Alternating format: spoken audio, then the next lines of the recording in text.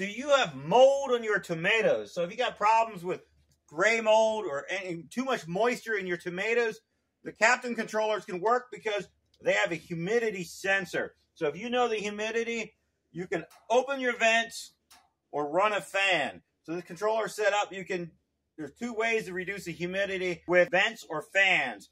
Fans actually are do tighter control because you turn the fan off, it might run for about 5 minutes and drop the humidity in the greenhouse.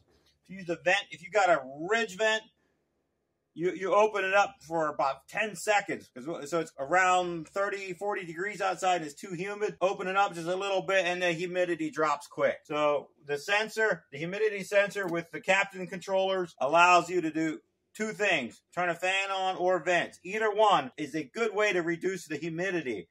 And we can help you do that. This is popular with tomatoes and other plants.